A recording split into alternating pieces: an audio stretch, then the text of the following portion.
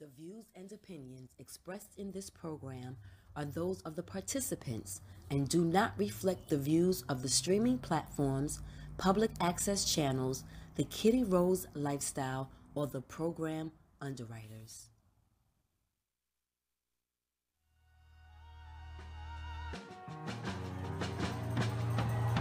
Tim's on my feet, stomping out the negativity. Everybody not a friend of me. Spread the love, still I move deliberately.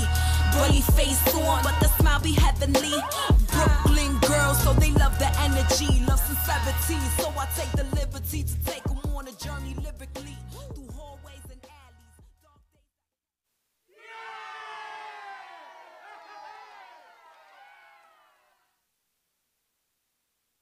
The next episode, or this week's episode of The Next Chapter. I'm a little nervous because this is my first show that's kind of by myself, but not by myself. So welcome, welcome, welcome to The Next Chapter, where we discuss shades of gray. And today I would like to welcome our first guest co-host. Drum roll, please. I'll do my own. Miss, I'm going to say her government name is, I didn't even know this, Kiki Orr Hudson. I hope she's okay with that. But we all know her. I mean, you can't take it back now, but I wasn't. I'm not, but it's out there now. I'm sorry, it was public domain. Welcome, Kiki Orr, everybody. Woo, woo, woo. From Just Bloom, for all those that don't know, you better know. Miss Kiki, how are you, beautiful? I am better now that I am here with you. Thank you so much. I am so excited. And that intro was dope. I love the music and the segue and everything. You gotta go. Yes. That's what's up. That's what's up. Shout out to Brooklyn's own Sincerity. That's who does our intro, Brooklyn's finest. And her name, that song is New York Shit. So, I'm glad you like it. So let's get right into it. No need for anything. Let's do it. Today, this week's topic of the week. You ready, Kiki? I'm ready. I'm ready. Okay. This week, and I think this is a topic, I don't know if Melissa would have been able to rock with this topic, but me and Kiki, we got a shitload to say. This week's topic is the strong black woman. Put your cape on, put your cape on, put your cape on. Or maybe take your cape off, take your cape off, take your cape off. Both. How about that?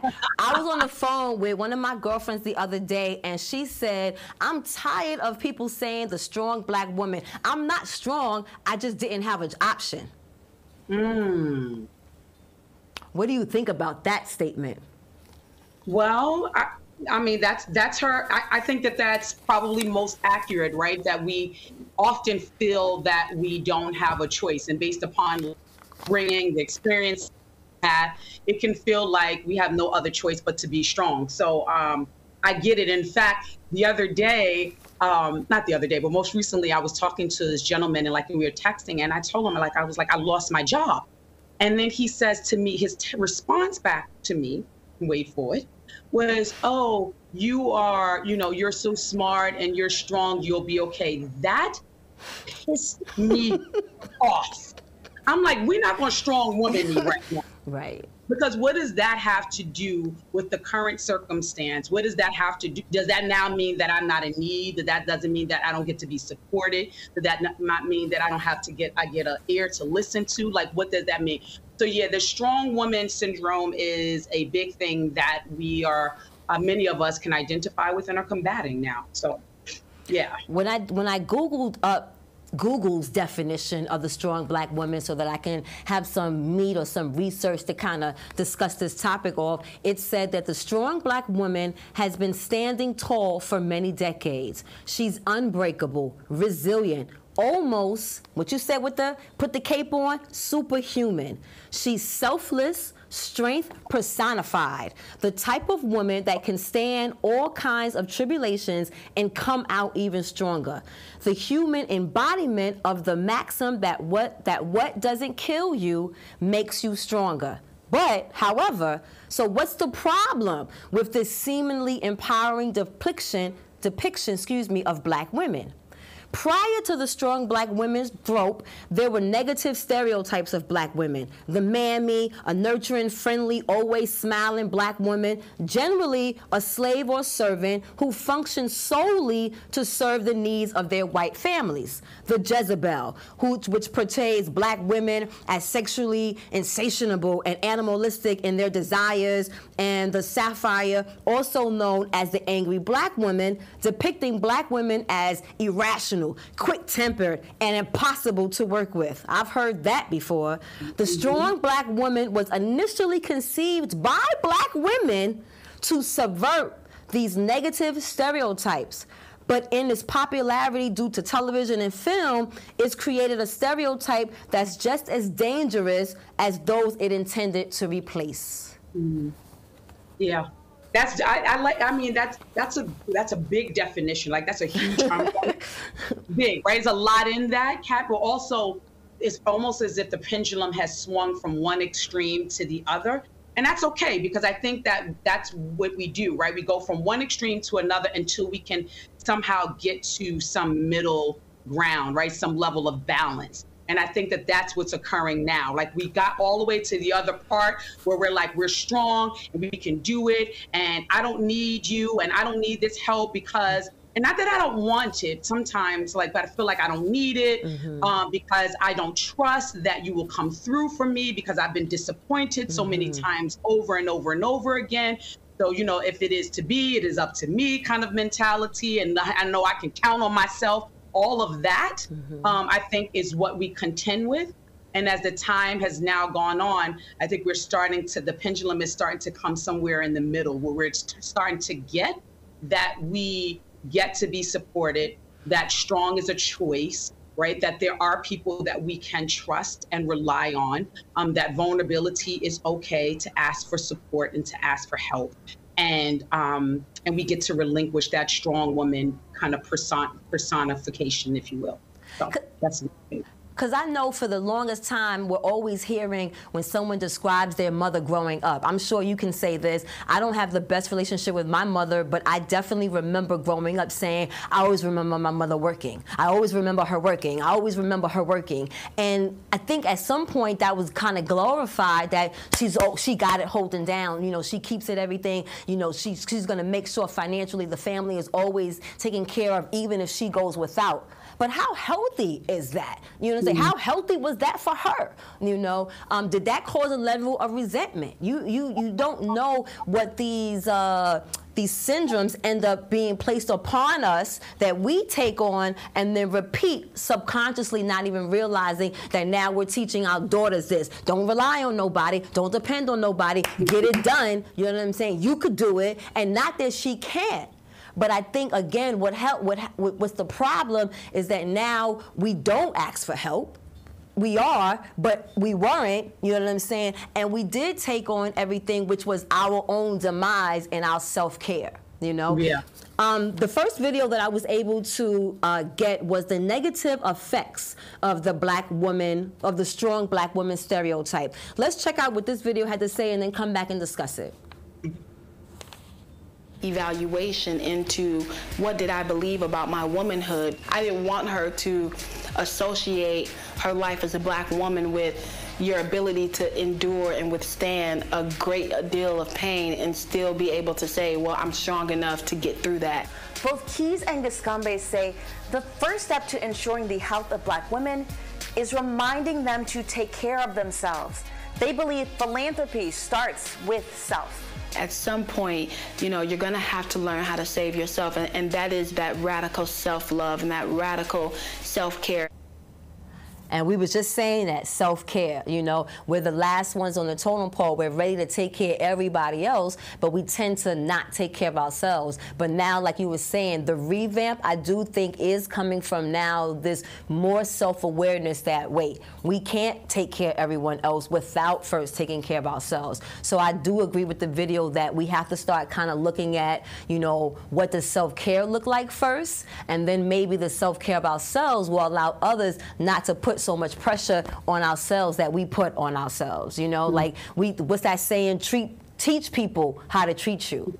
That's right. You know? Yeah. So I wanted to ask... It's so funny because I told Kiki, like, yo, you better you're not going to have the same problem Melissa had. You better jump in, mama. You know what I'm saying? Because we used to going back and forth with each other, you know, as black women. You know what I'm saying? I was trying to be sexy, but I think I might be showing too much. All right, give me a second. All right, cool. So I wanted to ask you, like, you were raised by a woman. Duh, you were raised by a woman. You were raised by your mother. And then you're raising 3 girls from 3 different, or at least 2 different vast age groups. How has the stereotype been, like, were you raised in a household where that was the imagery that you saw and then you carried on as a mom to 3 girls? Or did you, you know, change the way you was, like, what was your experience? So, you know, it's interesting. I had such a vast kind of experience and upbringing. I lived in several different households. I lived with an aunt and uncle. And I say that because I think that there is a myth often that, like, Black people grow up in, like, non-traditional homes, like non-2-family homes. Yeah. I lived with an aunt and uncle for a little bit, but even living with an aunt and uncle, and first of all, I don't even know why I'm saying aunt, because I've never said that a day in my life, an aunt and uncle, but there was a 2-family household, and my mom was a single mom. And then ultimately I was raised by my grandmother, and my grandmother was with my grandfather. So I've experienced 2-family households in that sense.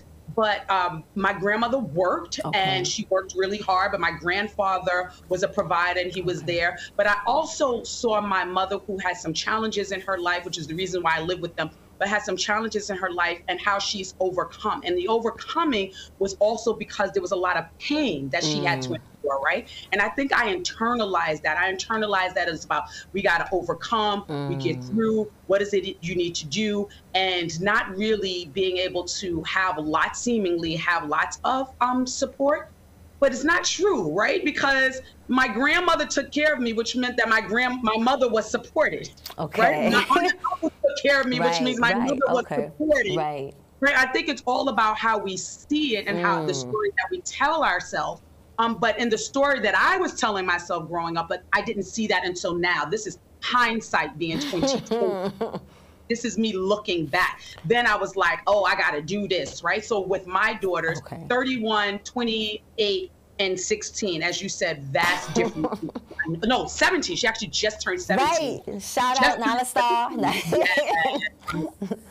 So there was, I think my daughters would probably say, and you have to ask them, but they would probably say, because they saw me raising them primarily as a single parent until I was married to Nyla Star's dad, but primarily as a single parent. So they saw me grinding, working hard, doing all this stuff, pushing babies on shopping carts, one on the hip, cooking, like all of those things that we deem to be stereotypical of a single mom, making do with very little, all of that. And I think as I grew, I learned and evolved the importance of being able to put the oxygen mask on myself. But I'm going to tell you, when that happened, that didn't happen well until I was 40 years old. Tell that. Tell that.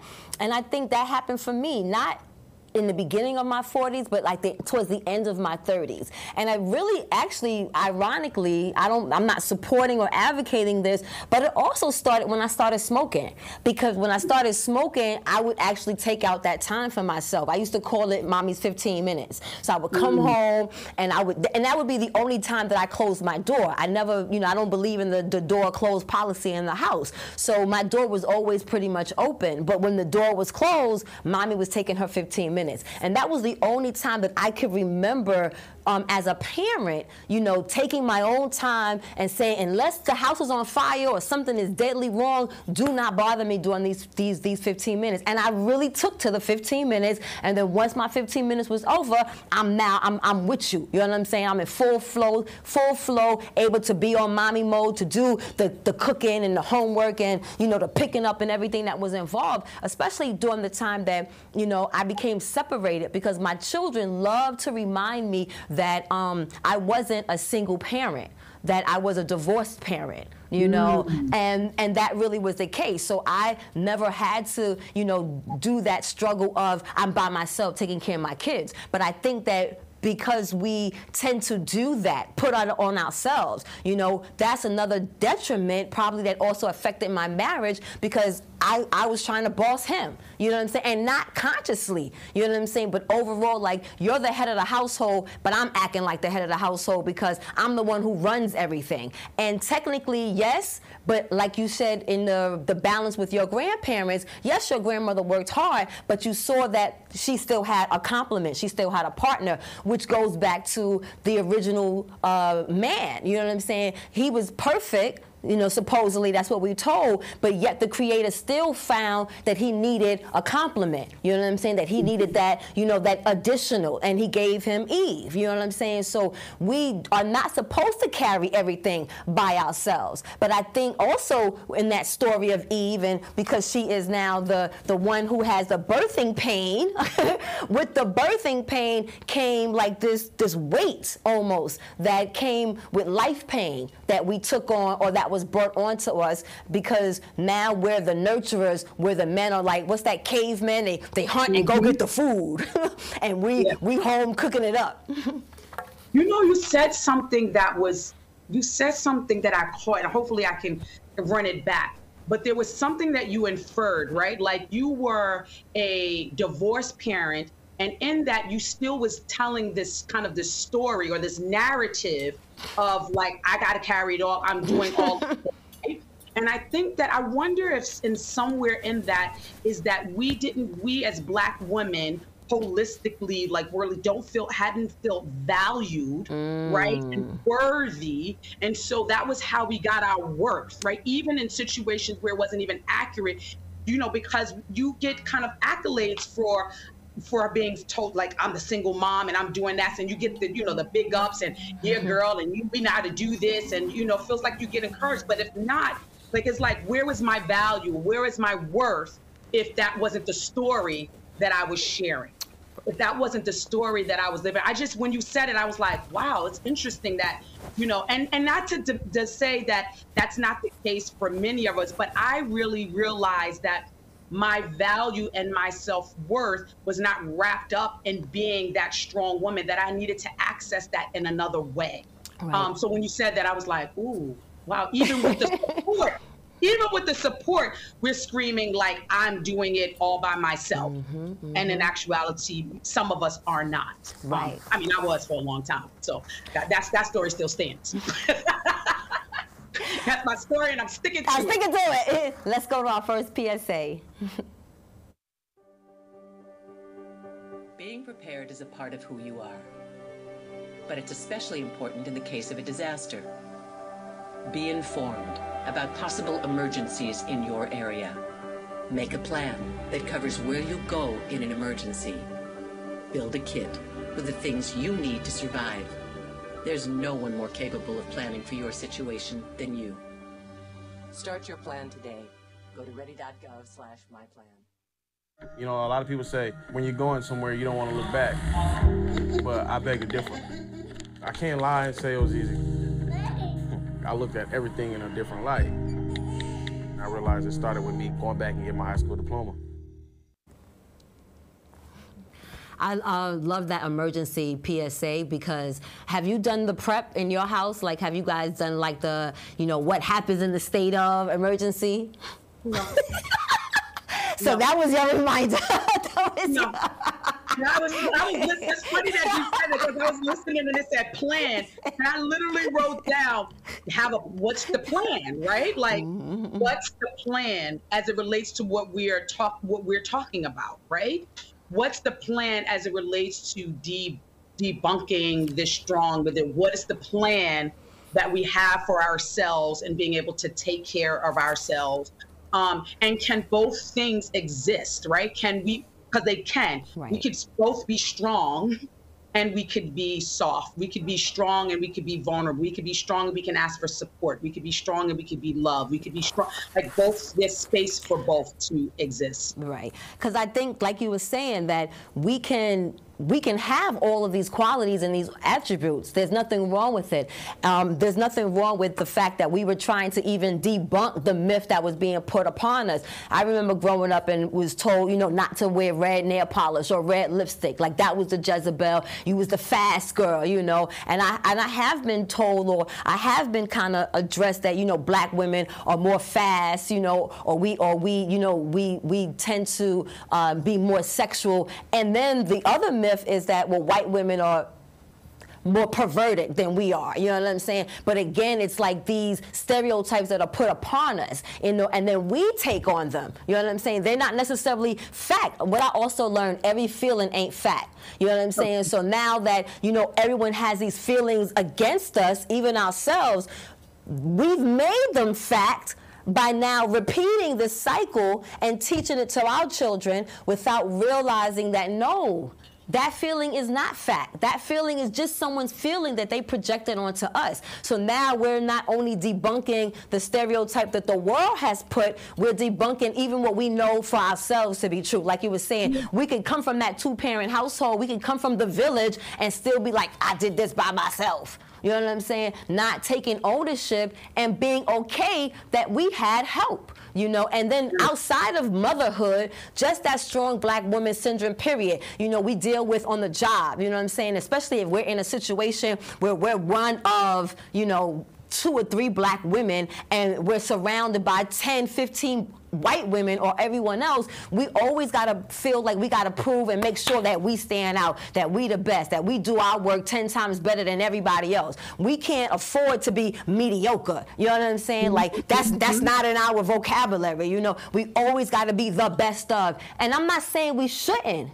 But why is it that we can't just be the best of? Why is it always that stigma that, well, you know, you can't let the race look bad? You know what I'm saying? Let me tell you. So it's a couple of things. One is, yes, and I amen that. And I remember when my daughters were in private school, right? They went to private school when they were younger, predominantly a PWI, and they were on scholarship or financial aid.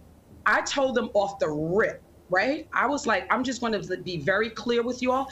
You may be there, you may be having, you know, financial aid or scholarship, call it what you want to call it, but you are there because of the smart and intelligent young ladies that you are. And don't let nobody try to tell you anything other than that. Okay. Like, I started to debunk that very early on, because I know that sometimes you could be seen as, you know, like other. And then people are like, oh, you're there on this, you're there on that. I was like, you're there because you're smart. And trust and believe.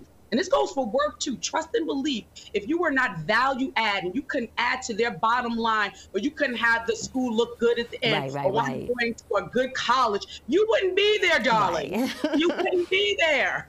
So this is an exchange, right, of sort.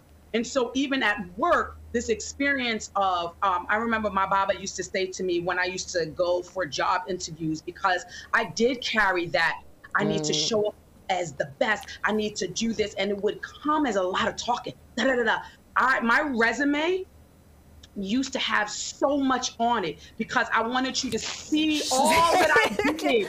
Oh, I was so fully loaded, right? Like, I got to tell you the stories so that you could like choose me. And he used to just say to me, wow, you have nothing to prove. Wow. And so so every interview, you know what I would write at the top of my resume? What?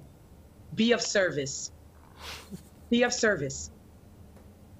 That's what I was there to do.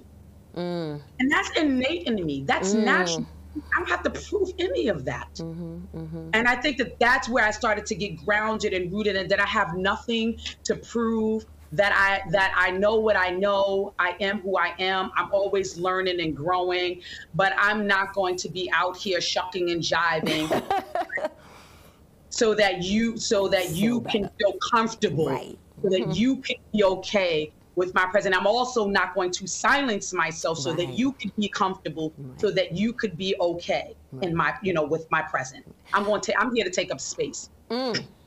Have you been called a bitch, or that you are over dramatic or emotional because you're a woman or because you're a black woman? Like, what has men's response been? Because, you know, we always hear that other side. I don't date black women because they too feisty. You know what I'm saying? In other words, for we don't shut the fuck up. You know what I'm saying? Like, know your place, know your role. You gotta know your role. That's why you single. That's the thing. That's why you single. I had a guy tell me one time, I met this gentleman, and he was like, "Oh, so why are you single?" And I was like, because I said I could ask you the same question. Why are you single? He was like, well, because I don't want to date anyone right now. And I said, well, that's the reason why I'm right. But what he was implying, right, on how I showed up or how I answered, he was like, oh, you're something else, right? So there's a little air of what they would consider sass, right? But I consider confidence. If there's any air of that, then that's why you're single. No, sir. You just don't have what it possesses to be in the presence of a woman that is confident, that is sure of herself. While I may be independent, I also know how to work and be interdependent. Right. I have the ability to do that, right? But there's a guy that I'm dating, and he said a lot of times women don't do that. Is not because they don't want to, it's because they haven't found a partner in which they can trust that create a safe space for them to be. So that was what I was getting ready to say. That's another role that comes into parenting. Because when we're raising our girls, what are we teaching our boys? How are we teaching our boys to now interact when they become young men who are now this new generation of dating? I had to make sure that, you know, what I was teaching my daughter or what example I was setting for my daughter, that I was being mindful about what example I was setting for my sons. So as I started earlier saying that I was starting to become disrespectful to my husband, that was one of the reasons why I also ended the marriage, because I didn't want my sons to think that that was okay for a woman to speak in such a tone or such a manner to her partner, you know, because I needed to teach them also what it looks like in their manhood to, like you said, support, acknowledge, appreciate, not be intimidated, not, you know, even though my middle son don't date black girls, and we got an issue about that, you know what I'm saying? But overall, it's about he still knows how to treat young women or treat women, and that's where we have to kind of like also start debunking this myth of the strong black woman, not only with our daughters but with our sons, so that they also learn how to be compliments and considerate of their partner's strength. Well, what did you do? What was some of the things that you shift in terms of your sons and being able to them to see a different side of you? Well, I definitely made sure that I let them also see the vulnerable side, and I communicated that as much as that it was that I was able to do, that I was able to hurt, that I was able to ask for help. I'm very vocal, not only transparent with my daughter, but I was transparent with my sons, especially since I had them before her. So they were the guide for me to be as great as I was with my daughter, because I knew that they were initially what was important to me, setting that tone and that example. What I also did was I showed them what it was like how to treat a woman. I'm very about manners. It might be European or Eastern, but I'm very much walking, you know, outside on the street, you know, open the door, you know what I'm saying? Not that a woman can't open her own door, but show that you're a gentleman. And people say that to me, that, oh my God, your sons are so polite, your sons are so show mannerism. You know, I made sure that the women that they are with, they all feel protected, because I gave them the responsibility of also protecting me, helping me, not just do the chores, but you're assisting in these chores, because how about we live in this home together? This ain't just my house. It is, but hello, this is our home that we take care of together. Our second video is, Dear Black Women, let's talk about healing. Because even though now we're talking about what's necessary to debunk these stereotypes, now let's see if we can start to give some tools, like you just asked me about my sons, on how we can start taking down this narrative, still be strong, but not have this imagery upon us that we don't need an assistance. Being born a black woman means we are born with the responsibility to live our entire existence in resistance. resistance to the boxes and the lines, resistance to the Black woman can't designs, resistance that she must excel but then step aside, resistance to the coughing and then choking on the lies, resistance to the constant game of seek and hide while the gamers trade her currency, her dignity and pride, because she learned this transaction as a child. And what we see is not for us. And that includes the system of injustice. And the reality of the responsibility makes the Black woman scream, and it invades all her thoughts and consumes all her dreams, both at nighttime and the ones she used to have in the sun. Being born a Black woman means we are born with a responsibility to live our entire existence in resistance. The responsibility to stand up and ball up a fist and shout this is bullshit until somebody listens, and then move like the queen that she is on her mission. Black woman, you forgot your crown because you had your head lowered down and it fell to the ground. Pick it up and polish it till it's shiny and bright, deflecting that fight and projecting the light of your God-given rights. Resistance, persistence. Thank God for your existence.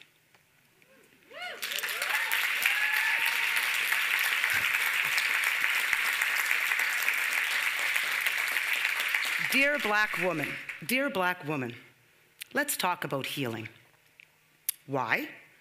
Because when I read the 4th draft of my TEDx talk to my mother, she responded, Angie, you're right. We didn't know we could cry or heal or any of that. Therapy wasn't something that Black women even considered because we were always so, well, you know, strong. Girl. Girl. Amen for resistance. However, I have started therapy, and girl, for someone who thinks they know it all and was confident, I'm learning so much about myself. I also know that you... I do therapy. Okay. Oh no, I'm an advocate for therapy. I'd be like, you maybe you should go and talk to somebody. Oh no, I'm about that therapy life. And always have. What I like about the therapy life is that what happens with the resistance and the mission is that we get tunnel vision. And that we don't think about anything else because it's gotta get this done, gotta get this done, gotta get this done. And I realize that that even affects our relationships, how we deal with people outside of the household, because the household is the main priority of everything, of all of our existence, you know? So we forget that it interferes with how we communicate or how we ask for things when people outside of the house want to be in our lives, i.e. a man who might be dating you, who feels like you're not being sensitive to him because you almost feel like, well, you should be happy that you're dating me because I got it so together. But then in that I got it so together and he should be grateful to be dating me, we take for granted that he also needs attention, that he also needs to be acknowledged, that, you know, I'm thinking about you, or that, you know, when I was out, I bought you a pack of underwear. You know, not everything has to be so big. And I think in our tunnel vision, we forget about him or them. You know what I'm saying? Because we focus on the house and the kids. You know what I'm saying? And that could also be to our demise. Yeah, yeah. Oh, you said a mouthful. You said a lot. And I'm going to go back to, first of all, therapy, I think, has been a life changer for me because it is breaking those generational cycles and the trauma and allowing for the healing. And like you said, for me too, I'm learning so much about myself, right? And also learning to like give myself grace and not to be upset about the things that I have done or the things that I didn't do because like I wasn't aware of. If you don't know, then you don't know, right? You can't change it. But also, you know, I was talking to my therapist and I was saying to her that I was doing this show and I told her what the topic was. And she said, oh, that is perfect. She was like, because you are in your season of like debunking this strong woman. That is the season that I am in. I'm in the season of receiving. Amen. I'm in the season of yes. I'm in the season of being able to receive and say thank you to the gentlemen or gentlemen that may come into my presence, right? And also being able to see, hear, and acknowledge him. Because I think that is really, really key. It's not just a relationship or it's a partnership, right? I have feelings, he has feelings. I have needs, he has needs. Now, maybe men are not as verbal or vocal about them, but doesn't mean that they do not exist. Right. But if he is not as verbal or vocal about it, but I have the wherewithal, and I am, do I not have a responsibility? Because I am aware. Exactly. I am aware. Exactly. Yeah.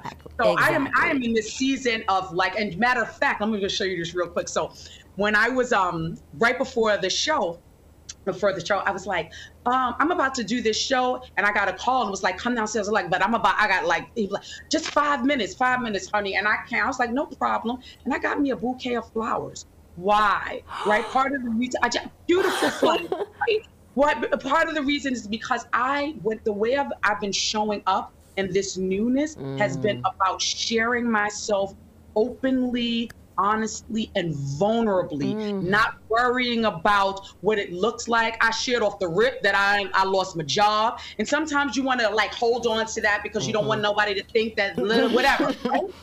No, I shared that. I share all the things that I would share with a good girlfriend because that's what relationships are about, right? If I could talk to my good girlfriend, why would I now withhold that from a gentleman that I am looking to be in a relationship? So yeah, it's all about like sharing, honesty, openly, vulnerability is really big for me. And I'm learning that that's where my superpower exists. It's in the vulnerability. Amen. Let's check out another PSA. I tell my son, I love you every single day. I love you. Now, my dad has never said that to me. Not because he doesn't love me, but because culturally it wasn't comfortable for him. Now that he's a grandfather, he says, I love you to my son every time he sees him. My advice to all the fathers out there, forget the cultural restrictions. They grow up way too fast for you to waste even a single precious moment.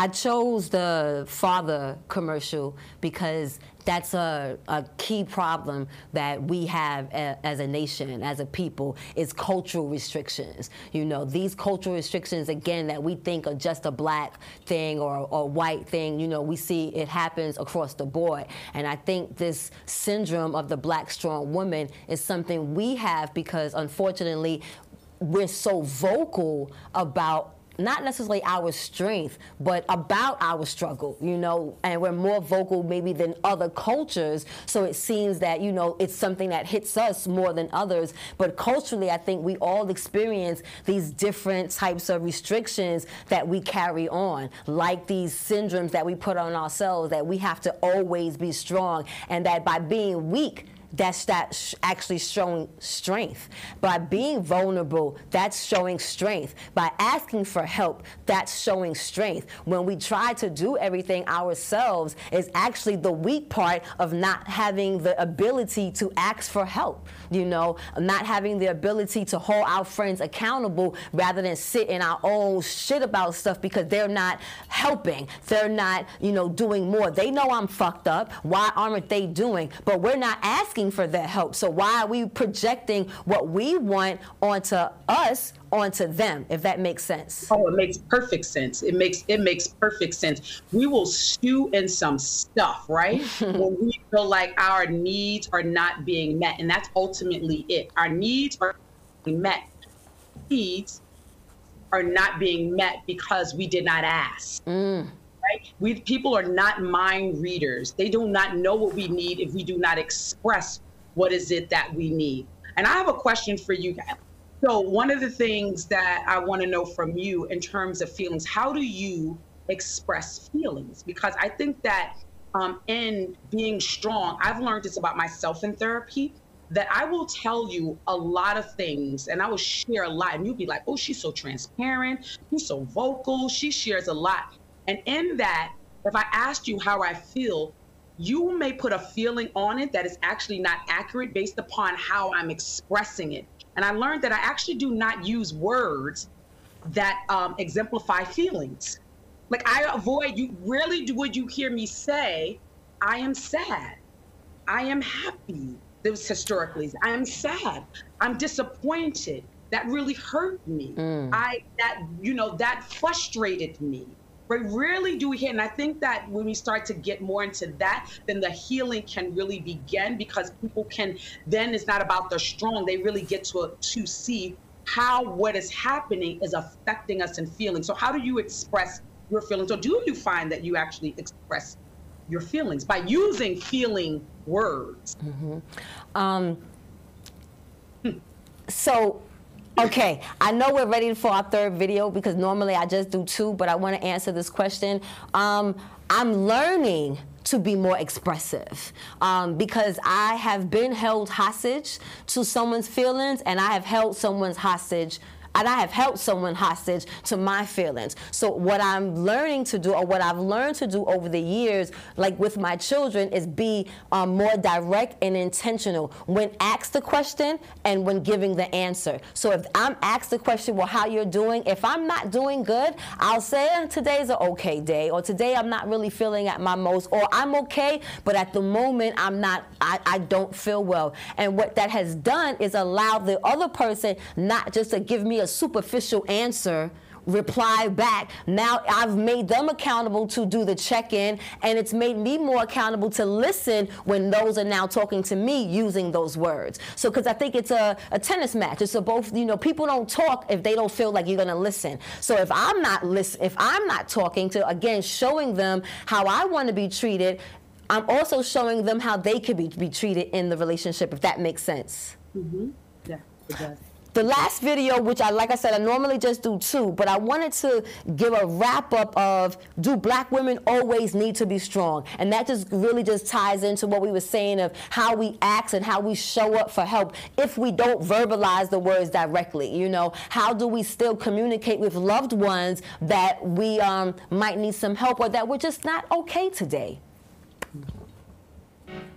I'm so tired of being strong all the time. Yeah. And it's when people tell me, you don't have to be strong, and I'm like, okay, but when I'm not, look at what happens. Right. Like, things fall apart. I think you speak a lot to, like, the role of black women, like, that we're allowed to play, right? Like, the helper, the fixer, the saver, the strong one. And, like, it does take a toll. So I resonated with, like, a lot of what you just said, because I feel like for a while I positioned myself as the fixer, right? And then, like, through therapy, she was like, Shade, you don't need to do that, because guess what? Didn't nobody ask for that? And I was like, what you mean? But they need me. No, they don't. They'll be quite all right. I'm like, what are you talking about, right? And this was recently, and like just shifting from like not always volunteering to help and fix and do all these things, and just like she said, she's like, Sade, stay in your lane and mind your business. I'm like, well, why don't you mind your business? But she was right though. Yeah. And I think that like part of that has also forced me to think about the ways that I've like accepted some of those roles and have been comfortable in those roles, and also grapple with what parts of vulnerability have been uncomfortable for me.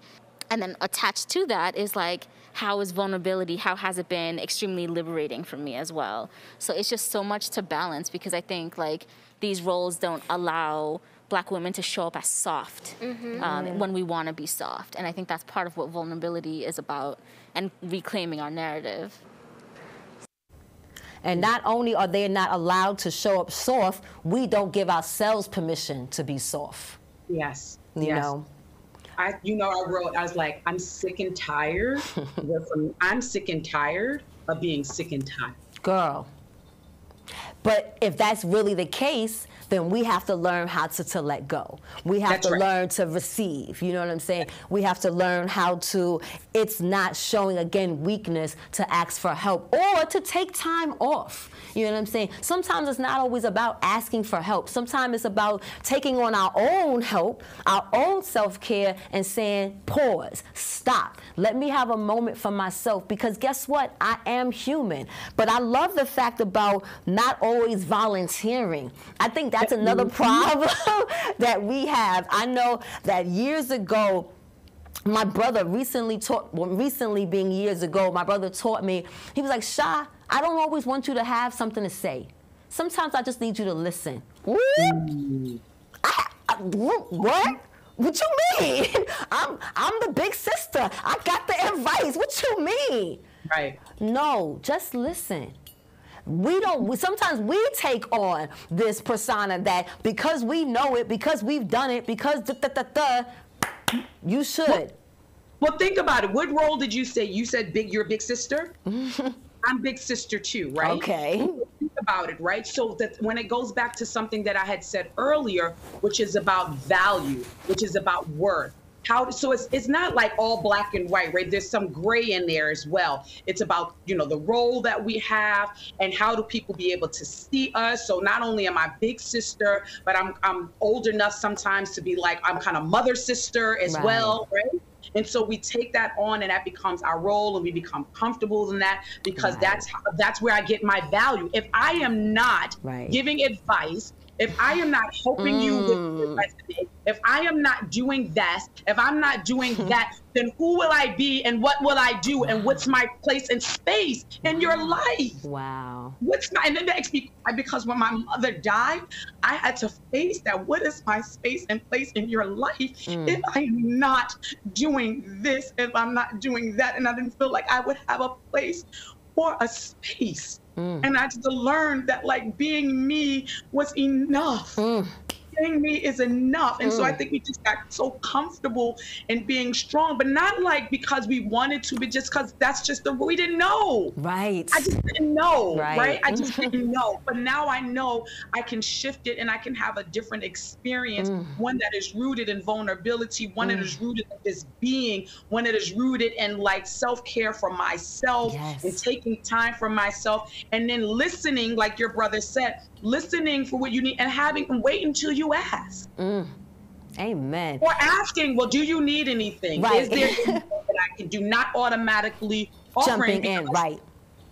Right, because sometimes I do that, and then you could historically, did I become resentful? I'd be like, damn, why did I ask her? I don't know, I ain't really want to do that. Oh boy, here we go, right? And like, one last thing, and then I was thinking about my mother. My mother used to show up for everybody. I used to say, when she passed, I was like, my mother showed up. She was showing up. She has a showing up spirit. And so I took that on, and I realized I was tired. Like, sometimes I didn't want to show up. I don't want to go. But I felt like I needed to be able to do that, right? Yeah. And so, like, what would people say about me if I didn't show up? What kind of friend would I be? What kind of mother would I be? And I'd be like, it's not that I'm not choosing you, it's that I'm choosing me. Check out our last PSA for the evening, folks.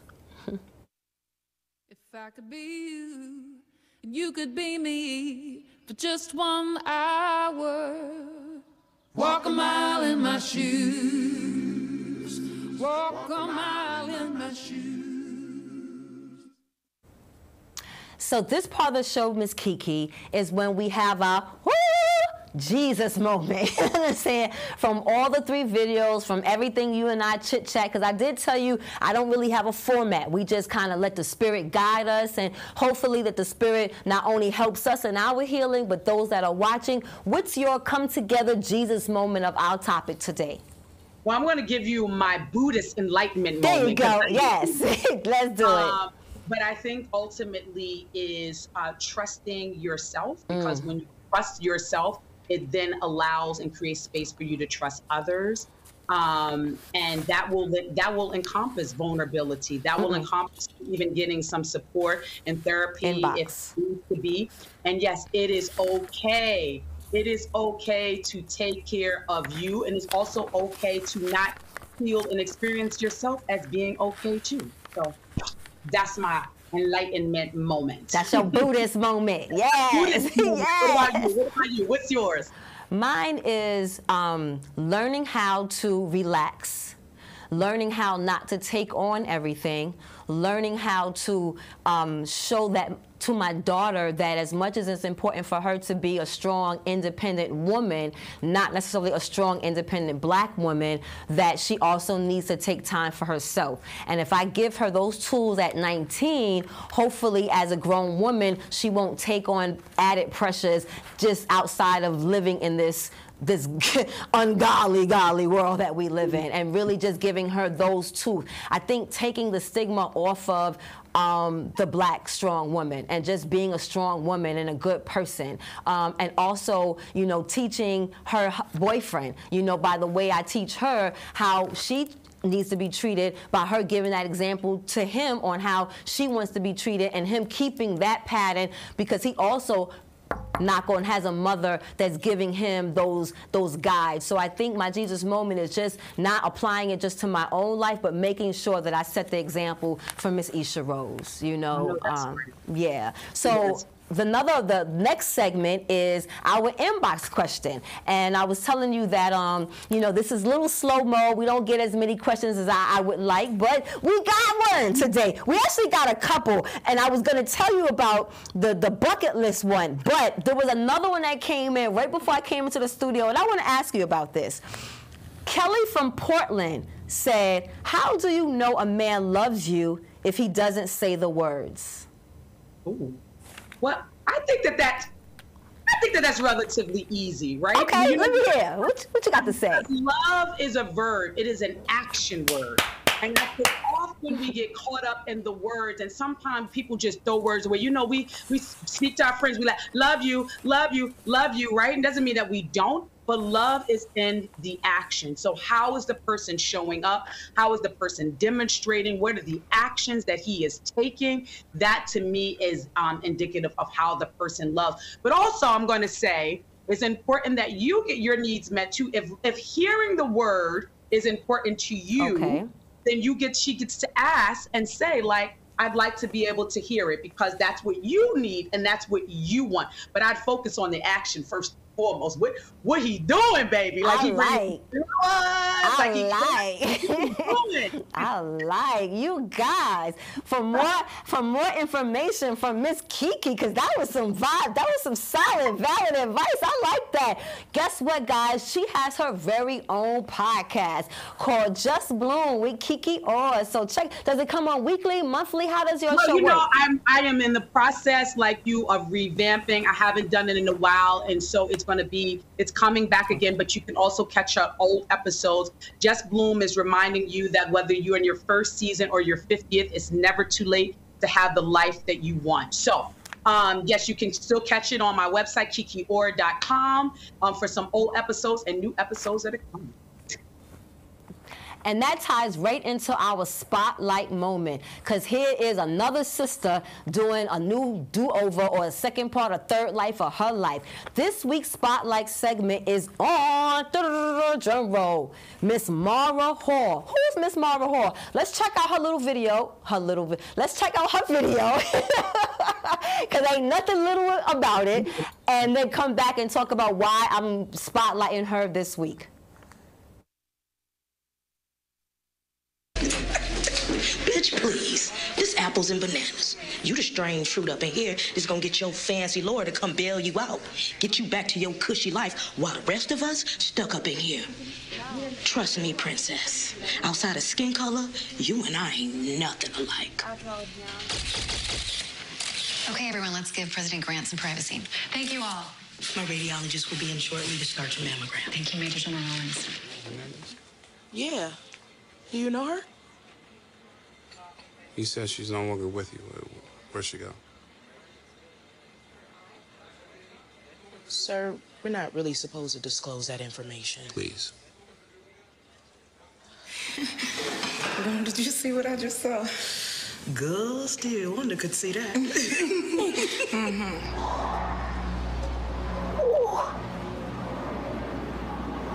messenger of God? Boy, you have an anointing on your tongue and don't even know it. It looks like you got something for later, too. Uh-huh. Thank you. Is there anything else I can get you, sir? Just coming up to you feeling your belly? It's weird. Large latte? Yeah. Charlie, leave my customers alone. Oh, don't get on her bad side. She's the booty, loving the booty, round booty, down for the booty. I want the booty, hunting the booty, chasing the booty, casing the booty. How's that for bigger in life?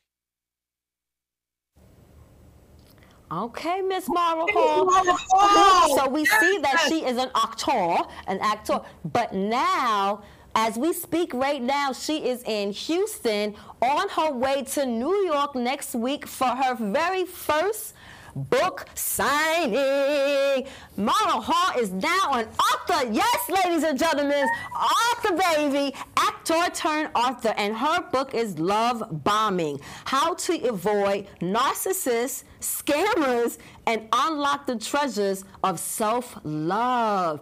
And she will be in New York on the February 13th, and she will be having a book signing at my dear friend Zaire Jones Gallery, the Spot for Art, Brooklyn, stand up, 572A Myrtle Avenue. The information will be in the ending credits, but come and check her out, meet her in person, come get a book, have her sign and autograph it. I'm hosting the event, so you know I'm going to dig in and find out how she became an actress to an author, and who was the narcissist in her life, because you know it always comes from home first. You know, but we are proud of her because, again, this is what this show is about, celebrating these next chapters, because they're always never ending. We're always going through these chapters of our life, rediscovering, falling in love with ourselves, hating ourselves, coming back to ourselves. Like, everything is just ongoing or never ending. Ongoing and never ending. Life is ebbs and flows. Exactly. So this is the part of the show, as we come to a close, that we ask all of you to do the things that I don't like to do, but it's necessary for us to continue to grow, which is like, follow, and share. Like, follow, and share the show. Like, follow, and share myself. Like, follow, and share Miss Kiki Orr by going to her podcast, Just Bloom, that you can find on her website, but also by joining our Facebook group page, The Next Chapter. You can join us, you can share your next chapters, you can ask our inbox questions, and you could just get more familiar with us behind the scenes, because each week we come to you and we discuss shades of gray, but we also have different things that we're going on throughout the week that you can also be blessed with. So please check us out on our Facebook group page. Check out again, like I said, Ms. Kiki Orr. I thank you so much for joining us. How was it, girl? It was amazing. You're phenomenal. And I thank you for the space that you create and the stories that you share, and giving space for me to participate in so many that are going to come after me and those who came before me. So thank you so much. I appreciate you. Good work. Good work. Thank you for popping my cherry. I appreciate you. Ooh, I appreciate you. Somebody first. Yeah. And I so appreciate you. And I'm going to tell you before we go, why I chose you is because I haven't listened to Just Bloom, but I follow Ms. Kiki on IG, also TikTok. And I'm going to tell you guys, you think I'm funny or I talk too much or share a little too much. Y'all got to go with Ms. Kiki, because I think the new Bow, is that the one you did the gift wrapping for? Okay. Yes.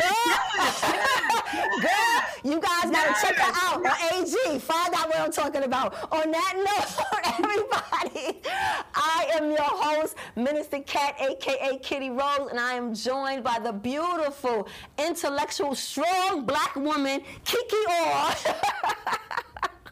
And we are The Next Chapter, where we discuss shades of gray, everyone. Continue to be safe out there. Love and light. Mwah. Bye-bye. Good night. Until next time.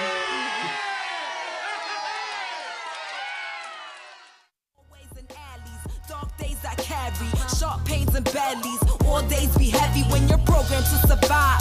Legendary ciphers get the MCs in the jars. The city never sleeps, slept from 1 to 5 when COVID hit the block and we had to stay inside. Tough love is all I know, so be be gentle with myself.